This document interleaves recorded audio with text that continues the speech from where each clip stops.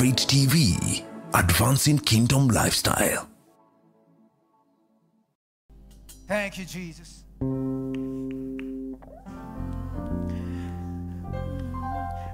We praise you, Lord, for your grace on my life. You have blessed me, oh Father, now I dance like a winner man. I will praise you, Lord, for your grace on my life. You have blessed me, oh Father, now I dance like a winner man. I will praise you, Lord, for your grace on my life. You have blessed me, oh Father, now I dance like a winner man. I will praise you, Lord, for your grace on my life. You have blessed me, oh Father, now I dance like a winner man. I will praise you, Lord, for your grace on my life. You have blessed me, oh Father, now I dance like a winner man. I will praise you, Lord, for your grace on my life. You have blessed me, oh Father, now I dance like a winner man. I will praise you, Lord, for your grace on my life.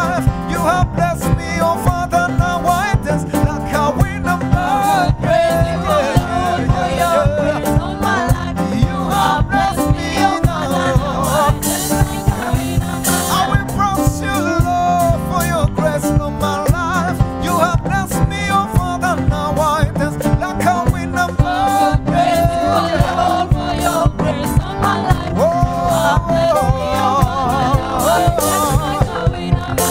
When you see me dance, I dance like a winner man. I dance like a winner man. When you see me dance, I dance like a winner man. I dance like a winner man. When you see me dance, I dance like a winner man. When you see me dance, I dance like a winner man. Oh, when you see me dance, I dance like a winner man. When you see me dance, I dance like a winner man. I will bless you, Lord, for your grace on my life. You have blessed me, oh Father, now I dance like a winner man. I will praise you, Lord, for your grace on my life. You have blessed me, oh Father, now I dance like a winner I man. will praise you, Lord, for your grace on my life. You have blessed me, oh Father, now I dance like a winner man. I will praise you, Lord, for your grace on my life. You have blessed me, oh Father, now I dance like a winner I will man. sing to you for your grace on my life. You have blessed me, oh Father, now I dance like a winner man. I will praise you, Lord, for your grace on my life. You have blessed me, oh Father, now I dance like a winner man. When you see me dance, I dance like a winner man. When you see me dance, I dance like a winner man. Oh, when you see me dance, I dance like a winner man. When you see me dance, I dance like a winner man. So when you see me dance, I dance like a winner man. When you see me dance, I dance like a winner man. Clap your hands to Jesus, hallelujah. If you know that you are blessed by the Lord, clap your hands, come on. Oh, thank you for your favor and grace. Oh, we praise you, Lord. Clap your hands. He's worthy to be praised. Oh, when you see me dance, I dance like a winner man. When you see me dance, I dance like a winner man. When you see me dance, I dance like a winner man. When you see me dance, Yeah. I dance like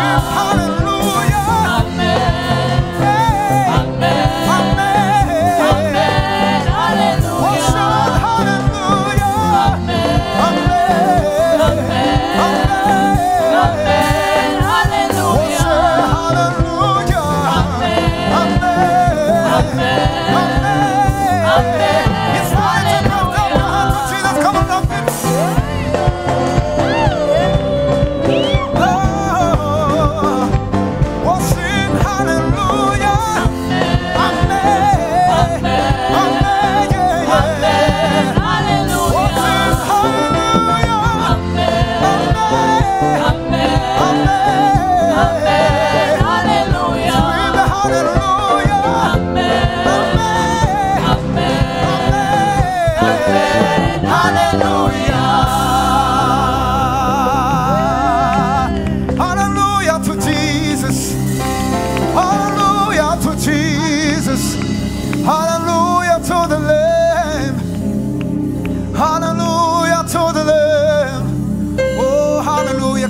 hands to him and just bless him. He's worthy of our praise. He inhabits in the praises of his people. Lift us unto him and bless him. Bless him. Bless him. He's worthy. He's the great and awesome God. Oh, we bless you, Lord. We bless you, Lord. Hallelujah to the Lamb of God. Hallelujah to Jesus. Oh, we give you glory, Jesus.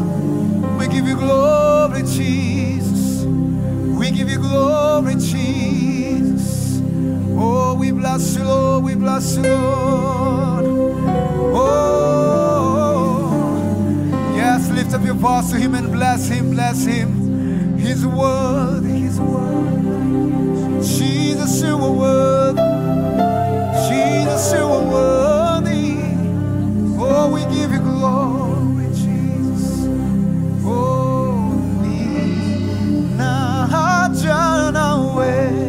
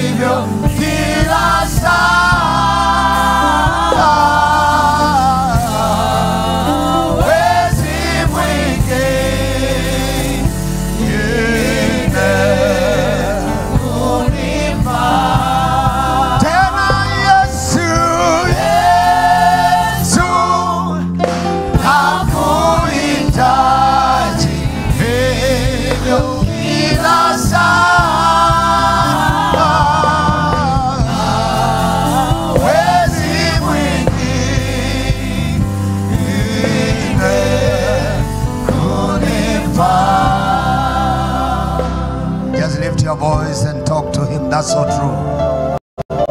Yeah, worship him. Yeah, nobody else. Oh God, can take your place. You are just special, Jesus. You are just amazing, Jesus.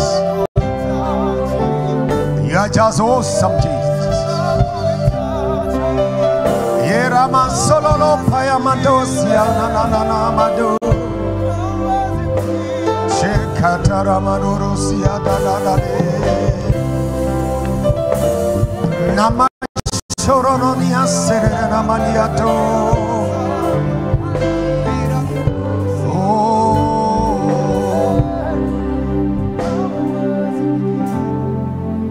Nobody greater, nobody greater, no. Nobody greater than you.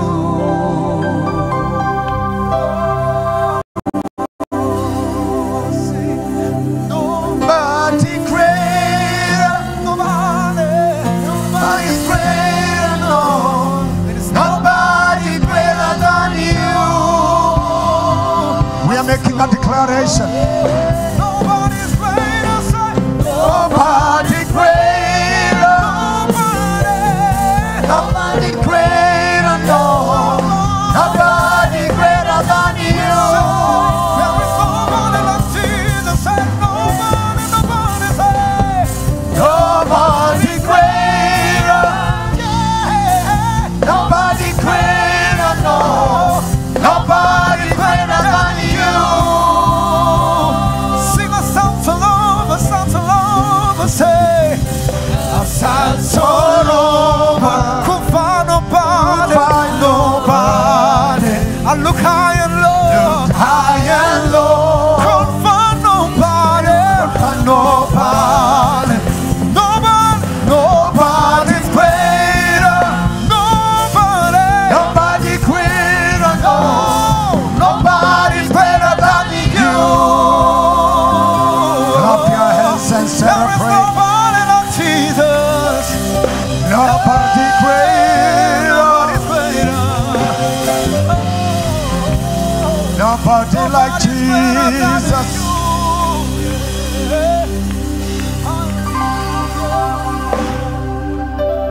Nobody like Jesus.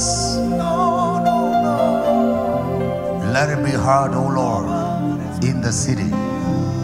Nobody like Jesus. We thank you for bringing us together in the new week. Jesus, we come here to declare nobody like you. Minister to us and speak to us through your holy word. Change us, transform us, make us better. Lord, empower us to be more like you. In Jesus' name we pray. Amen. Bless the Lord, somebody. Glory to God in the highest. We're glad to see you in the new week. How are you doing? Did you have a nice weekend? You may be seated. Thank you so much.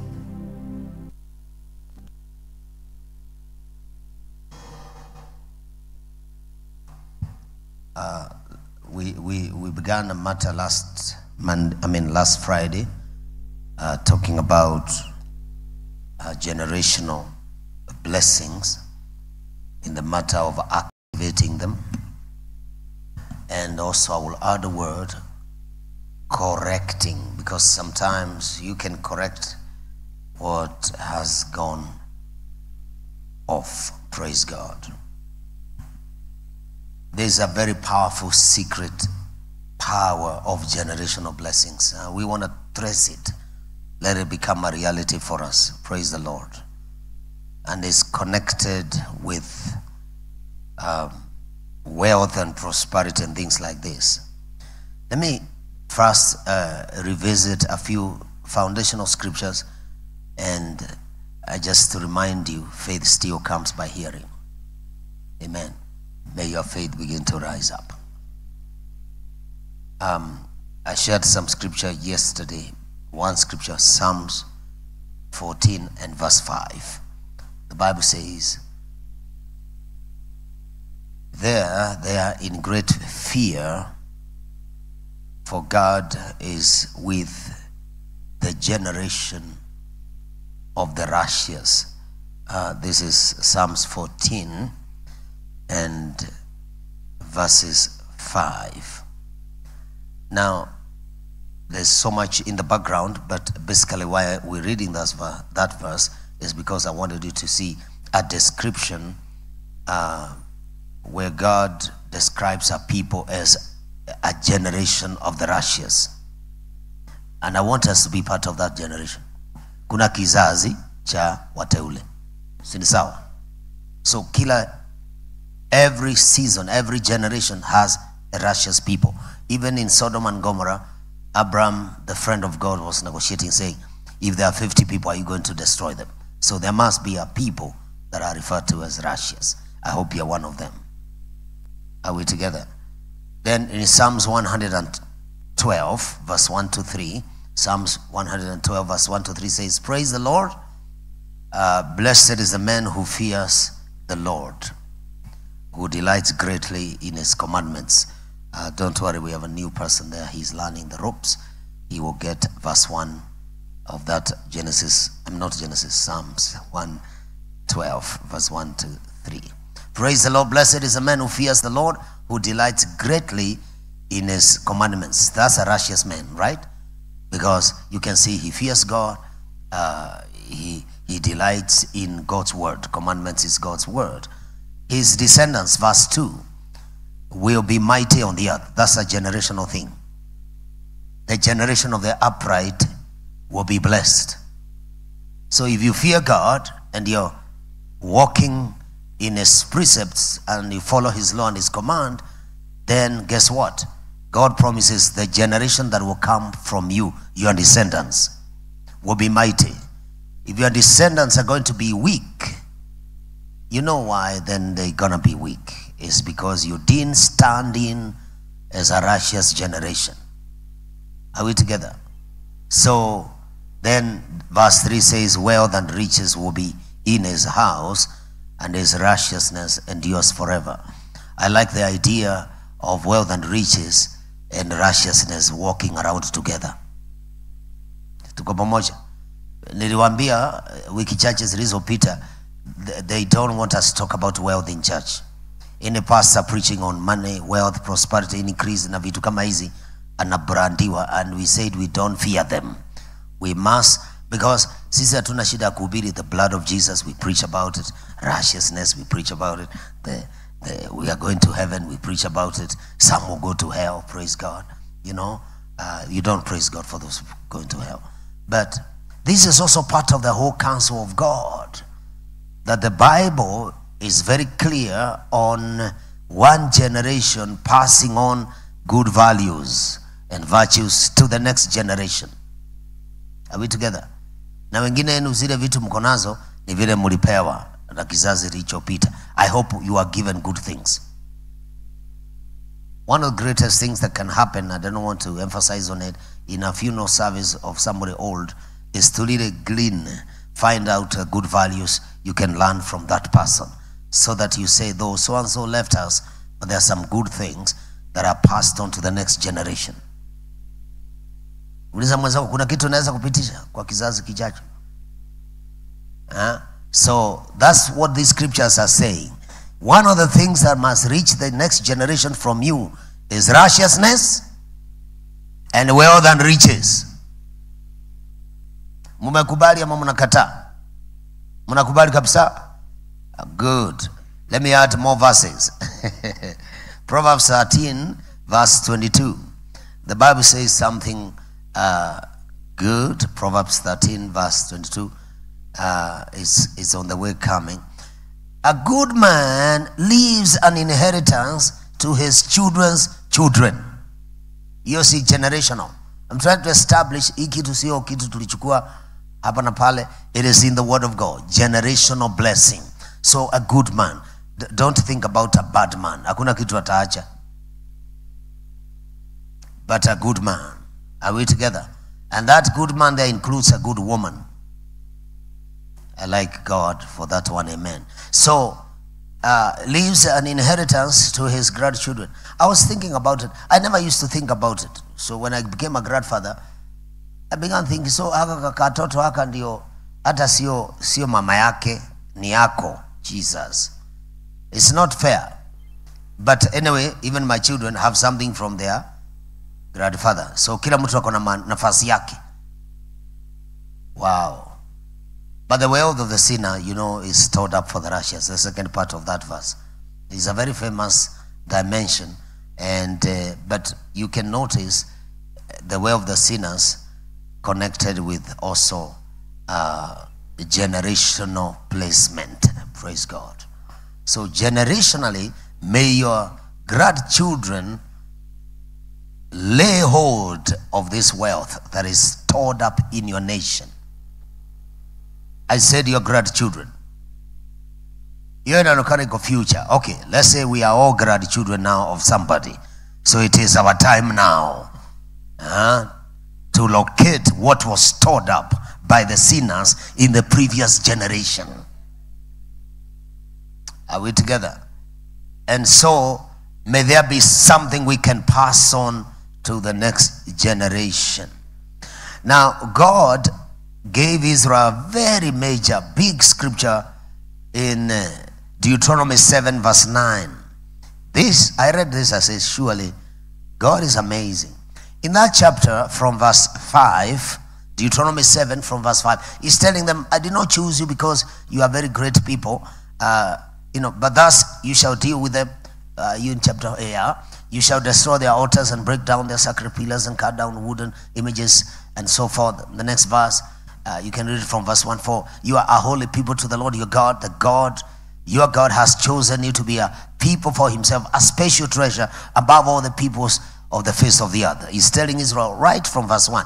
There were many kings, Amorites and Canaanites and whatever, 7 major kings to fight with.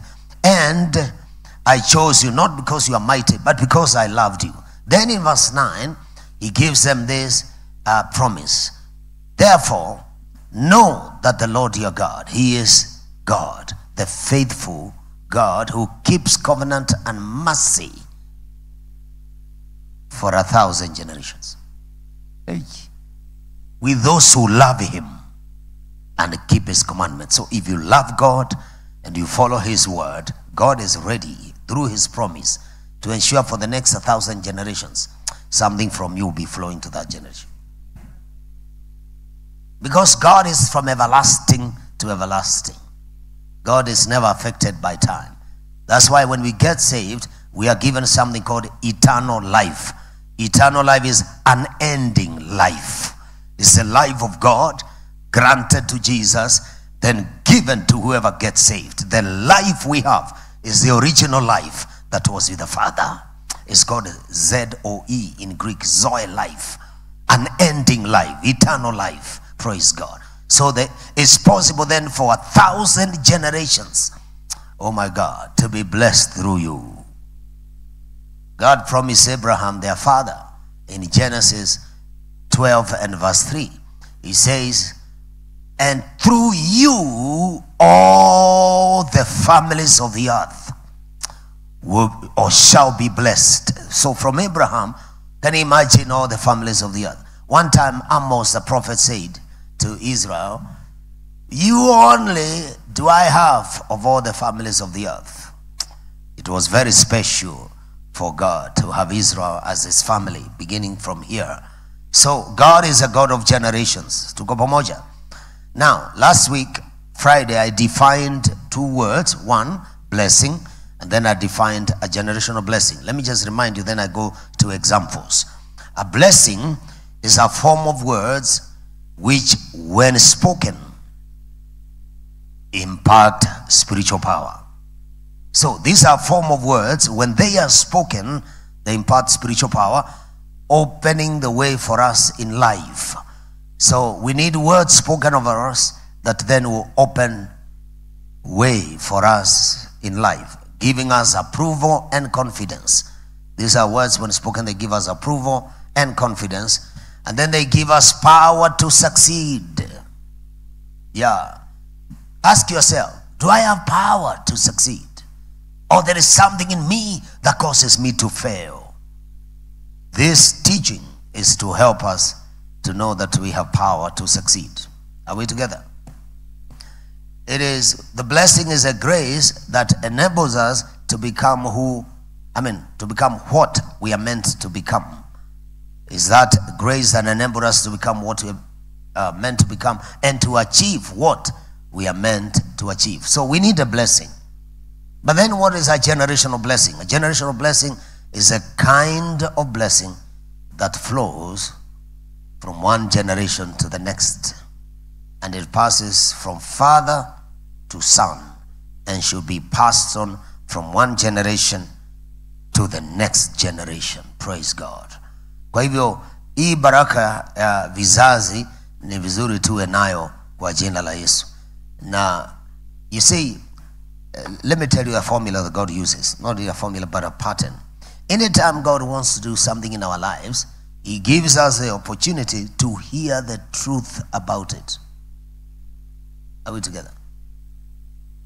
If you find yourself, you have no idea about the gifts of the Spirit and how they operate, and you don't discern nothing, you don't get a word of knowledge, you don't prophesy, you have no healings and no miracles.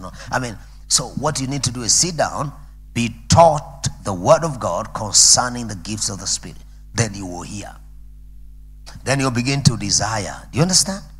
And then when you begin to desire, out of that revelation, then you begin to believe with your heart, then begin to take certain steps. Then God will surprise you. You'll just greet somebody and then the Lord will tell you something. Oh yeah. So welcome to that dimension. Are we together? So even concerning the matters of generational blessing, you need to hear and discover, I am part of a great move of God in my generations. Praise the Lord. Do you know whatever Scripture calls generational curses, its source is this: someone rebelled against God's word and became disobedient and established a pattern of iniquity that became an empowerment to fail for the next generation. But when people believe God, begin to follow God's word, begin to submit to the word of God, they open up their lives for a huge move of God. So whether you're child number 4 or you're the firstborn or the lastborn, it doesn't matter. In your time, there are blessings coming from the top. You need to capture them. And you need to consider how you live is impacting the next generation. Let me say something right here. May God give you an opportunity to have a generation after you. You are not the last person in your generation that when you die, nothing coming out of you. I pray for you in the name of Jesus. Kama kulikuwa na shinda mbeleni kwamba wewe hauoleki, haiwezekani, umekwama na nini, naomba Mungu afungue njia. Praise the name of Jesus. Hata kama utawezeshwa na Bwana kuadopt a child and become a father or a mother, praise God, you instill your values into that child, ili kwamba na yeye katika wakati wake utakumbukwa kama mwanzilishi wa vitu vizuri katika mtoto huyo na watoto wao. I pray each one of you will pass on a blessing to the next generation. Hakuna mtu ataishia tu hivyo hivyo. Hapana, haiwezekani. Praise God. Now, let me give you examples of these generational blessings. First one is the original blessing. Tulisoma hii Genesis 1:28. God created hata kabla haja create wanadamu. First of all, Genesis 1:21 and 22, Mungu alibariki watu wengine. Na tulisoma hii last Friday. He decided to bless. God created great sea creatures and every living thing that moves, with which the waters abounded according to their kind, and every winged bird according to its kind. And God saw that it was good. Hapo ametengeneza wanyama, nyoni, sio nyoni, zinaitwaje? Ndege. Oh Lord, God has many people. Ndege za angani. Kisha, the next verse, the Bible says, and God blessed them. Surely, if God can bless birds, He can bless you. And he told them what he told men, or he will tell men the next few verses. Be fruitful and multiply and fill the waters in the seas and let the birds multiply on the earth. Then verse 26, God now says, let's make man in our image, in our likeness. Praise God.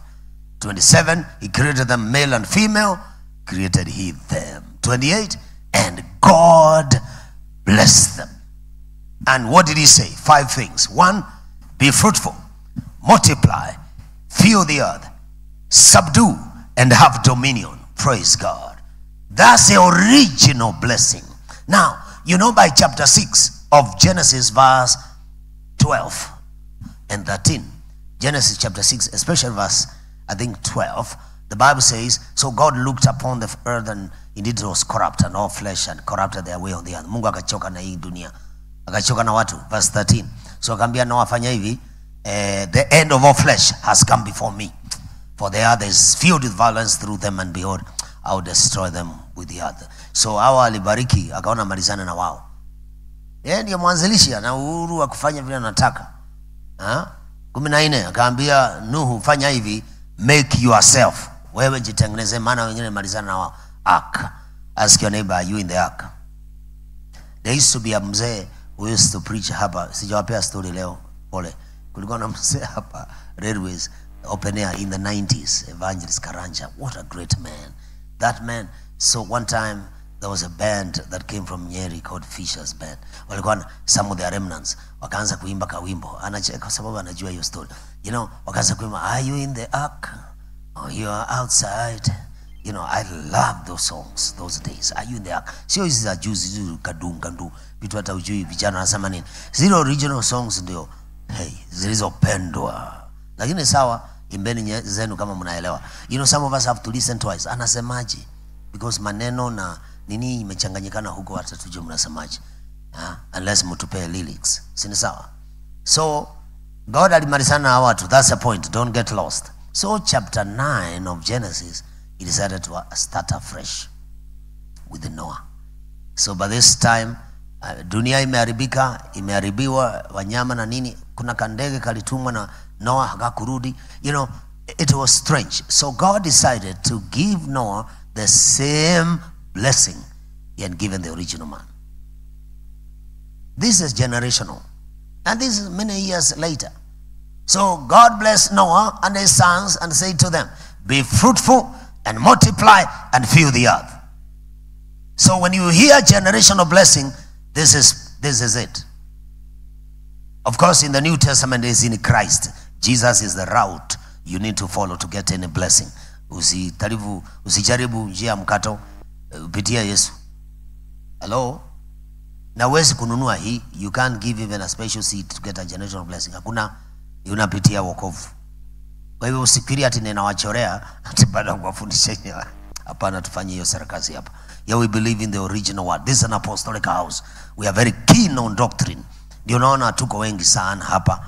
Kama tungekuwa tunauza vitu tuange wana line up kule chini wapate kanywele ambayo iko na upako bure kabisa. Lakini hapa tunapeana original word. I must congratulate you for coming here for the word. Praise the name of Jesus. Na sijaingilia mtu.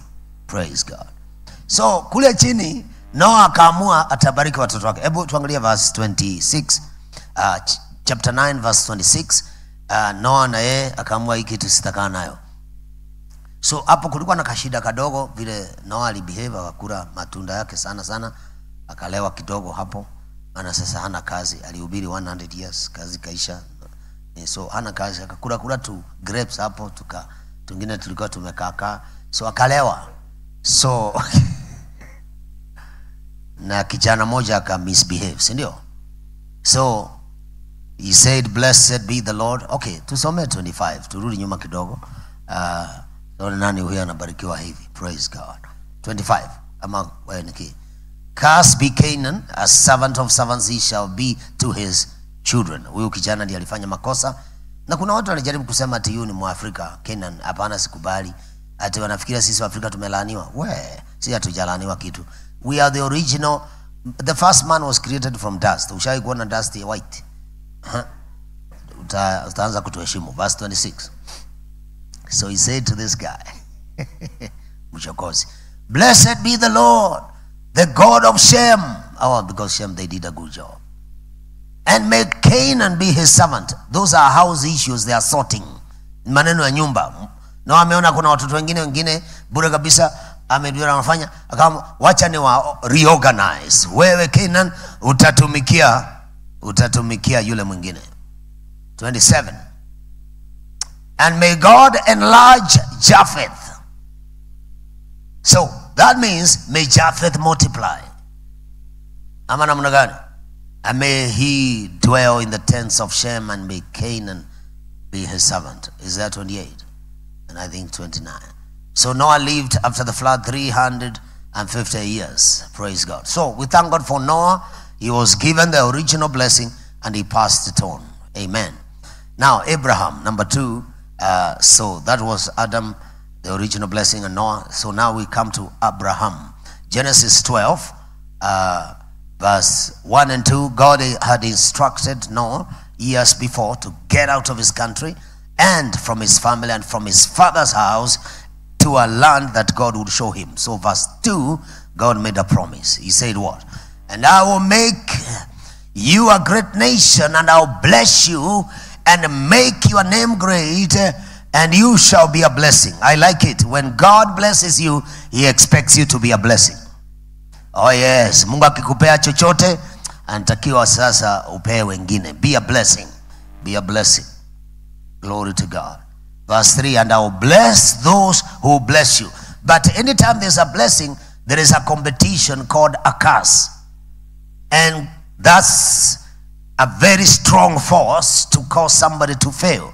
Laana ni nguvu ya ajabu ambayo inazuilia watu. So Mungu akasema hivi, let me take care of that realm of curses for you. Whoever curses you, I will deal with him. Hey, I like my God. And you, Abraham, in you all the families of the earth shall be blessed. So the original blessing now has been placed on Abraham. Glory to God. Abraham has it. He has it. He has it. Chapter 14 of this Genesis, verse 19 or verse 18. Let's go to 18. Abraham meets Melchizedek, king of Salem, who brought out bread and wine. So he was a priest of the Most High.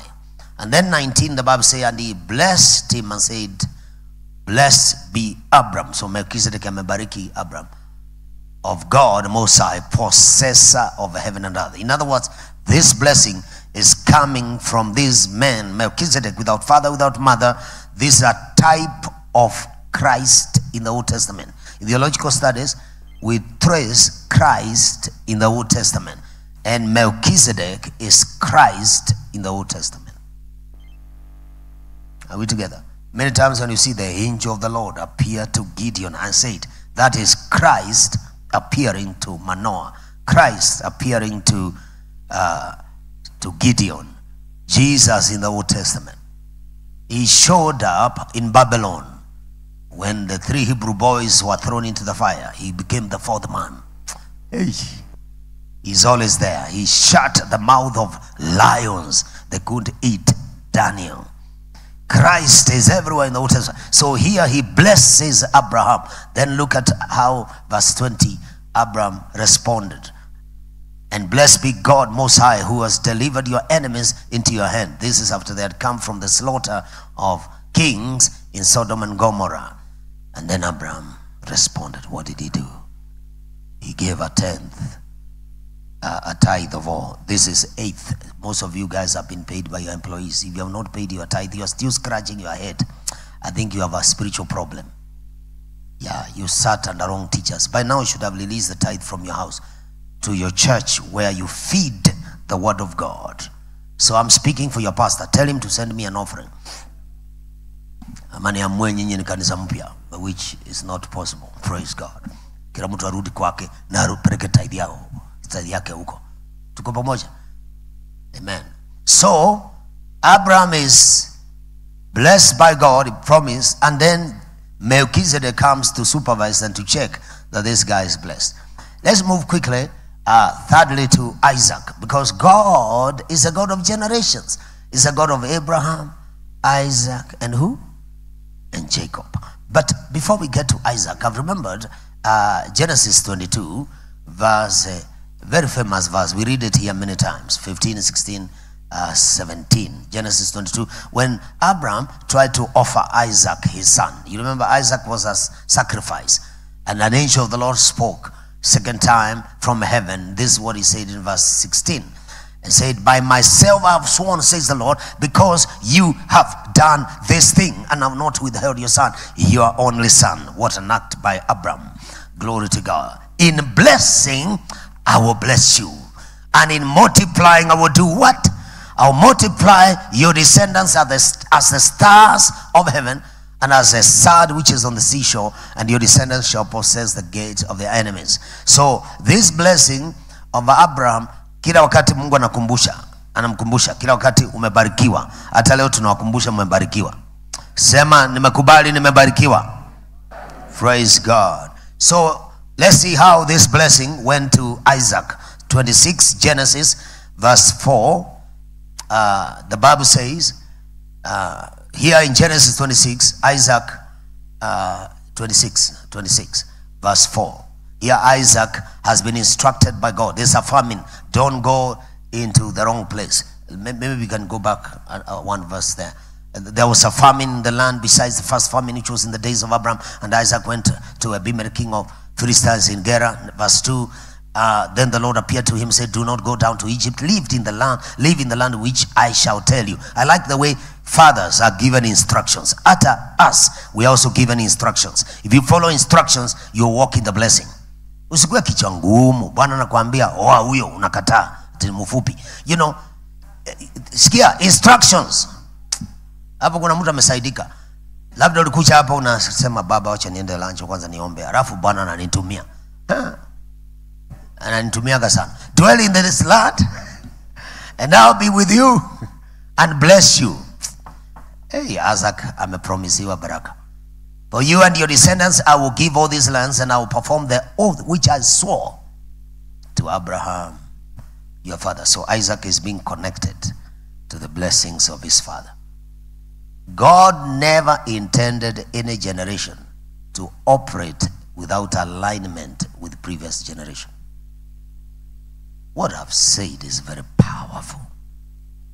Yeah, God never intended for any man or woman to live standing as one man guitar without alignment to others in the previous generation.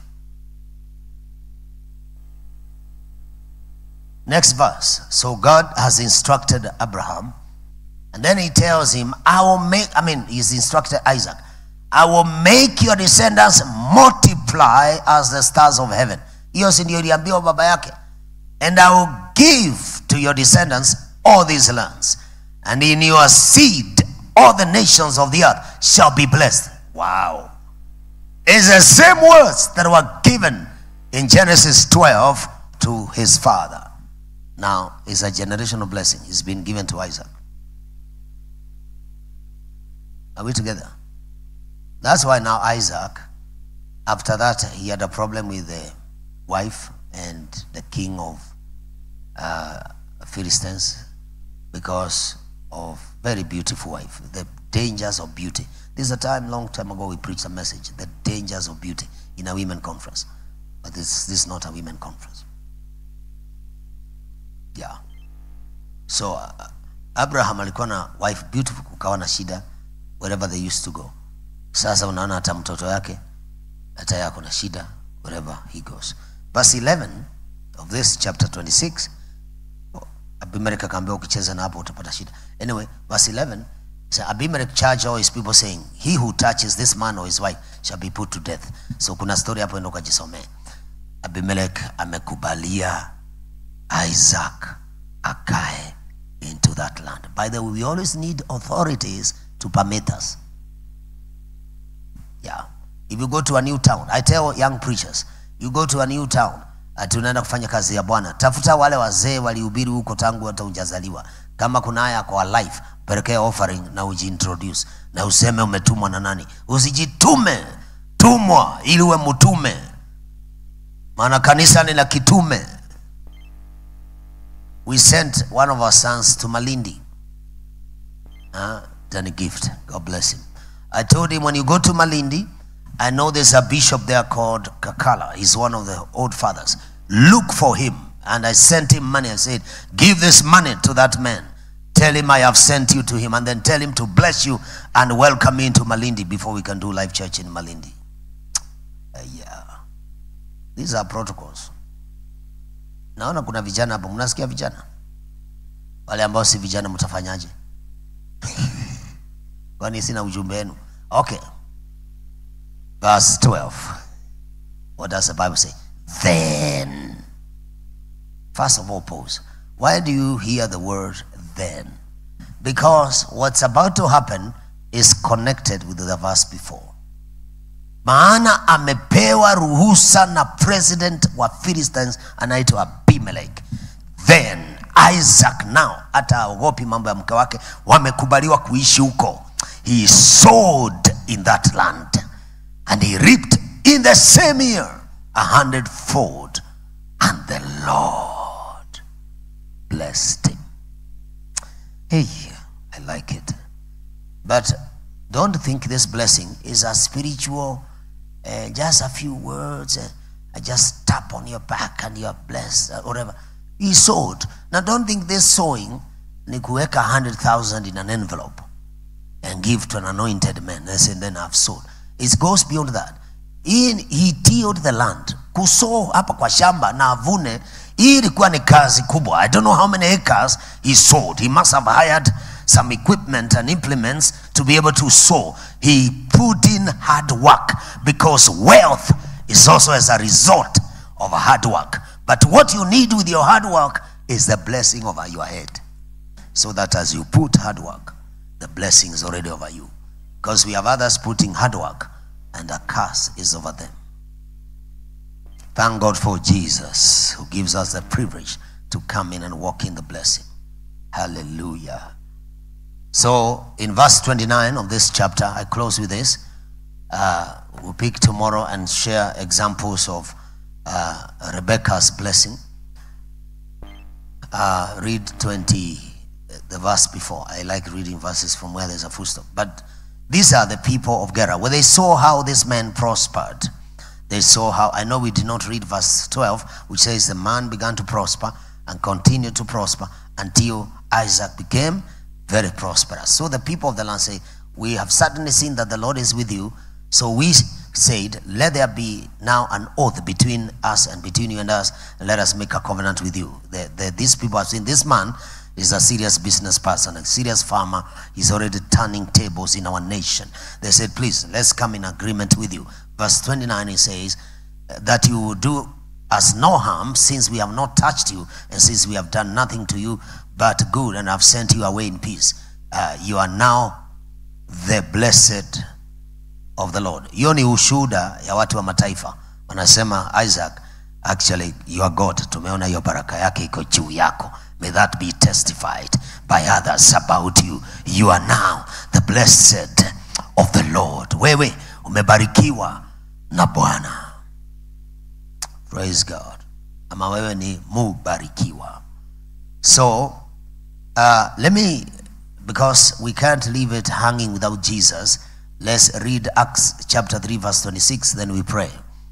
Now, when Peter was preaching after the day of Pentecost, the following day, the following couple of days, he was telling these Jewish people, to you first, God, having raised up his servant Jesus, sent him to do what? Today's blessing is passed on through Jesus, in turning away every one of you from your iniquities. So when you get saved, turn away from sin, then you enter into the lineage of blessing, and Jesus begins to bless you. So you need Jesus for you to get that generational blessing. Say amen. Nitachukulia hapo kesho na tuende ndani kidogo. Tunaamini kwamba Mungu atatusaidia. Hii blessing tutaitrace mpaka ukiishi mwaka huu utakuwa ukijua, wow, mimi nimebarikiwa sana. Na wakati unalea watoto wako na unafanya huduma, unajua kwamba hii baraka ni ya kweli. Praise God. Stand up on your feet, we pray in Jesus' mighty name. Thank you, Lord. Baba, tunaomba kwa jina la Yesu Kristo. Tumesikia neno limeingia katika nafsi zetu. Tunapoondoka kutoka ibada hii, naomba baraka specially, hii baraka zamani iliyopewa Adamu, ikapewa Noah, ikapewa Abraham, ikapewa Isaac, ndio hiyo ya Kristo Yesu. Na maana ametuokoa, tuna nafasi ya kuwa baraka kwa vizazi zijazo.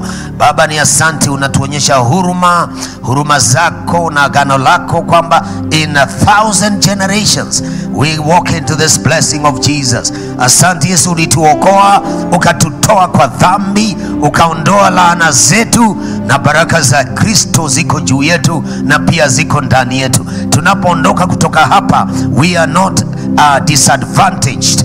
We have the blessing advantage in our lives, and I declare favor upon God's people.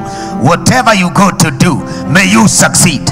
Whatever you go to undertake, may you excel. Thank you, Father, for hearing this prayer. In Jesus' mighty name we pray, and God's people say amen. Come on, receive that in Jesus' precious name.